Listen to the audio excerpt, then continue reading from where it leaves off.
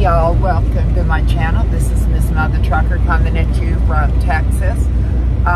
Anyway, I'm going to go over revenue for a week.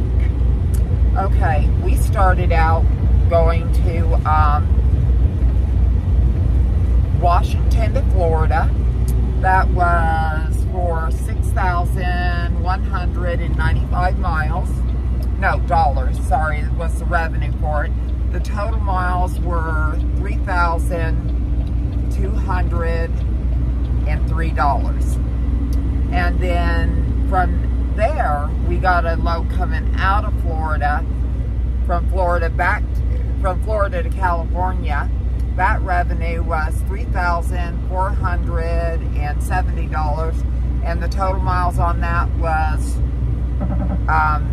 2,578 miles. And the reason that there's that disparity, anytime you're going into Florida, make sure the load you have is worth it, because coming out of Florida, revenue is going to suck. And then we had a Washington to Washington load. Actually, that was our first load. I just wrote it down backwards, and then we got the Washington to Florida load. That load was for $2,108, and it was only 680 miles. So that was my week, y'all. And I'm sorry that I know this is a little bouncy on y'all. It's just the roads we're on, and we're headed down the road. But you know, this market is fluctuating a lot, but I am actually being kept really busy. Today is Friday, and I'm already on my second load for the week, so it's actually not going too bad. And I've been hearing a lot about nothing about these inward-facing cameras and all these what ifs. What if this happens? What if that happens? I'm quitting. I'm sorry, y'all. There's no way I am throwing away this kind of job. I call it a job, even though I am a contractor with Prime, and I am a truck owner. I'm purchasing my truck, but it's still a job.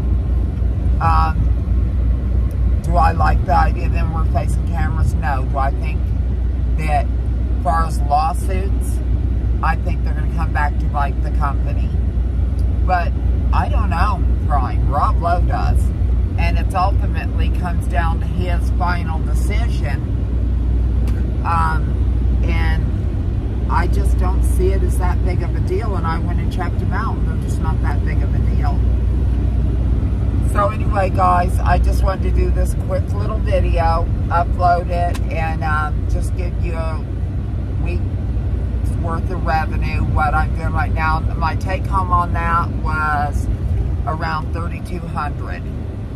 Not the best, but I am an instructor. Should my revenue be much higher as an instructor? Yes. And the thing is you have that tipping point, so my percentage of what I would have taken home would have been more, but first I had to pay my student, I had to pay my truck payment. If I had got another load in that week, that would have way shot up my revenue, because that would have almost all been profit outside of the fuel. So, you know, it is what it is. I see things are starting to pick up. I'm really excited about that. And I'm sorry, y'all. I know I keep looking off because I'm just not used to having the camera up there. But as you see now, we're starting to bounce some because I'm not holding the camera. So anyway, guys, I hope everyone's doing well. I'm really grateful for each and every one of you, all my truckers and truckerettes out there in Trucker Nation. See, that's what I'm going to start saying. Pick that up from old Slime Pack Nation, but I'm Trucker and Truckerette Nation is my nation. But anyway, guys, I hope everyone's doing good. Looking forward to doing a live and talking to y'all, and I'll try to get a live out within the next couple days. I do one right now, except for we're moving, and you know, the internet's just too spotty to do that. Okay, guys, y'all take care. Until next time, all my truckers and truckerettes, keep your shiny side up. Keep the rubber on the road.